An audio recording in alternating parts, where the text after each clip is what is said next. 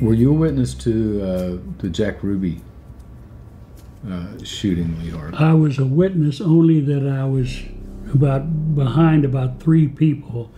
In those days, the photographers had these huge cameras, heavy. So everybody was fighting for a position. I was in the basement, I was behind them, and I did not see Ruby for several seconds after they started shooting, you know. But you heard the shot? Yeah, I heard the shot.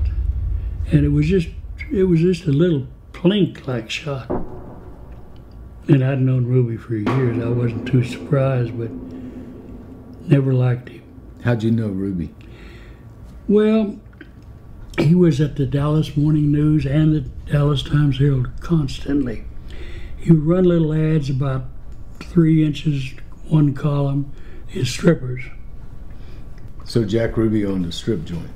Yeah, he owned strip joint and an after-hours club out on Oakland also.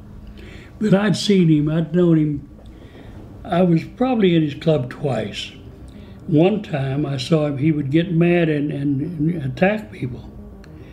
He knocked one guy down. I don't know what he'd done. Maybe he'd touched one of the strippers, or he'd made some kind of remark.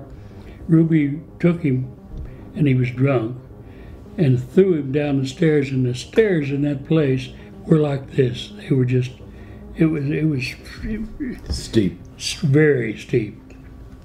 And the guy was hurt. He got up and wandered away, but I never forgot that.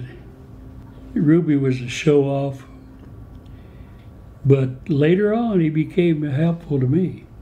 So you were at all 3 of the major events: the killing of our president, when Lee Harvey Oswald was captured at the theater, and then when Jack Ruby shot him. You were present at all 3 of those. Right. Wow. The Kooks and the JFK thing. My son died a couple of years ago. Actually, we didn't know whether he had cancer. He just died. He was only in his 40s. He came up to me before he died, and he said, "Dad, did you get any kind of deal from the government, any kind of payment, you know, for working for the CIA?" And I said, "Sit down, son, sit down." Let me tell you how that all came up. And this is how you can get entrapped. I was going to Cuba in '82, and you couldn't deal with the Cuban government at that time. You had to go through the Czechoslovakian government. So I applied for a visa to Cuba. Never heard from him. 6-8 months later, I get a phone call. And John somebody said, "You're going to Cuba, aren't you?" And I said, "Well, I don't know. I'm trying to, but it's been months and I haven't heard a damn thing." He said, "Well, you're going. I know you are." And he said, "Now, when you go, you're going to take cameras and stuff like that, aren't you?" I said, "Well, yeah, I always do. Yeah, I've been there before."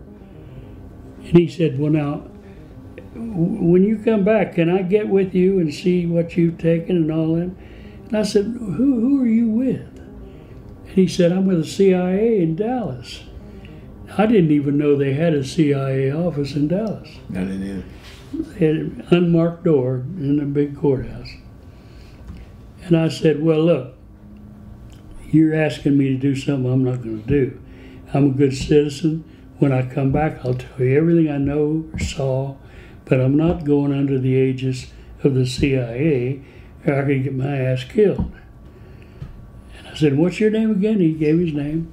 Hung up, never heard from him to this day, except that he wrote a note to his superior, "Aynesworth will work with us." So now that's been released, and all the conspiracy people say, "See, he was a CIA man."